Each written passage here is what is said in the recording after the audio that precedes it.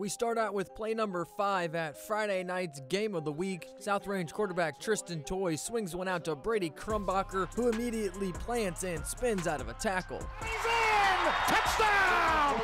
Raiders continue their win streak with a 41-14 statement win at Springfield.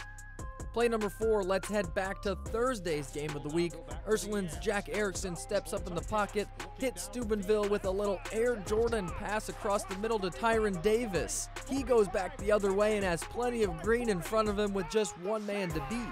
10-5, touchdown! 84-yard touchdown when it's all said and done, and the Irish get a big win over the Big Red, 36-28. Play 3 out to Columbiana, where Lowellville is taking a shot deep.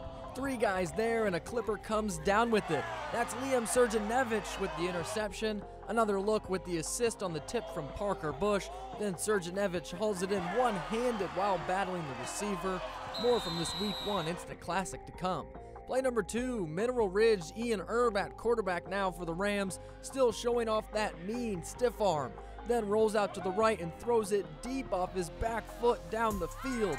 Ethan Pemberton is down there all by himself. He hauls it in and comes down at the 1-yard line. Erb punches it in a play later, and the Rams come back to win 29-22. Speaking of comebacks, play number 1, Lowellville going for the 2-point conversion in OT and the win. Michael Balone rolls out to his right, then changes course completely. He's off to the races and across the field.